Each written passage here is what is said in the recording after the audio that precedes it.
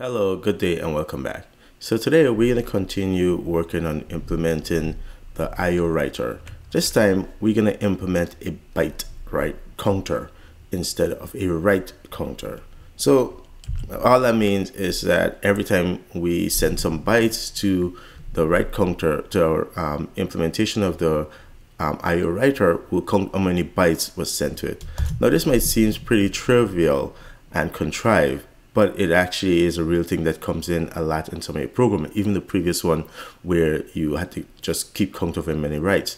Years ago when I worked on some embedded code, some of the things you had to do was keep count of how many packets you received, and then also keep count of how many bytes you've received in total.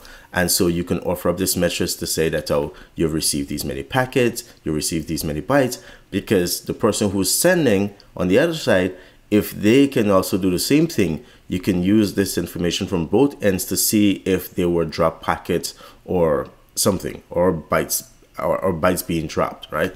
And so you could kind of see where things are going wrong. So this is not as trivial as the example might really seem to indicate, even though I call them like trivial or contrived examples. That's because we are not putting them as part of a larger program, but do realize that some of these things actually can be used in bigger program. So let's just get to the implementation.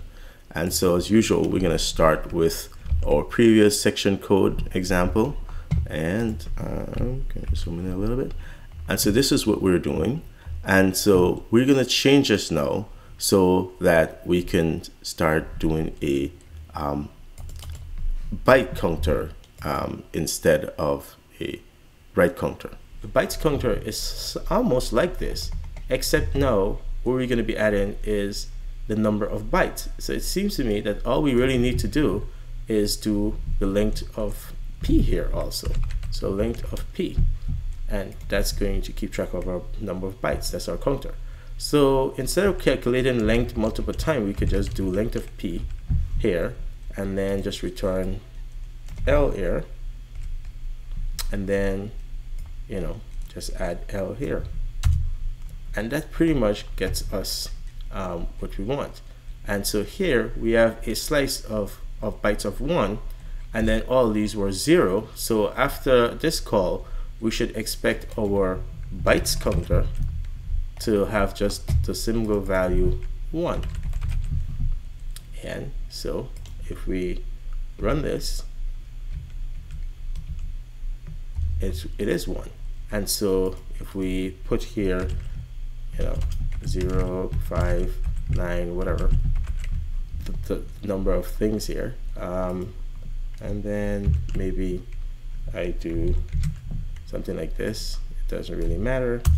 So we use 1, 2, yep, we have that, and then maybe I do this. And so now here maybe we do something like this, equals to var equals to byte cast some string,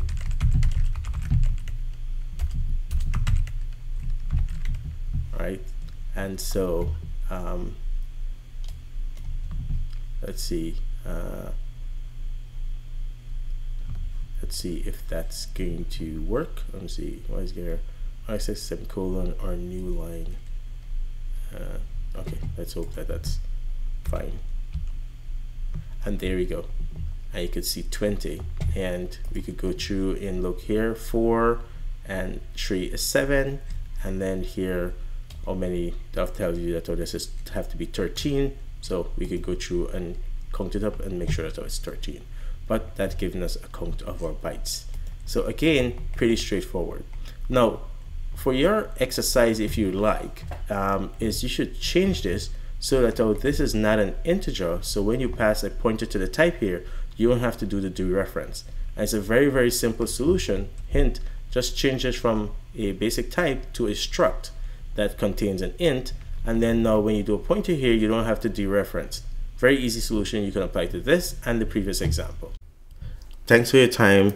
Continue to practice. Let me know if this is working for you, if there's something I can change. I love the feedback. See you in the next video.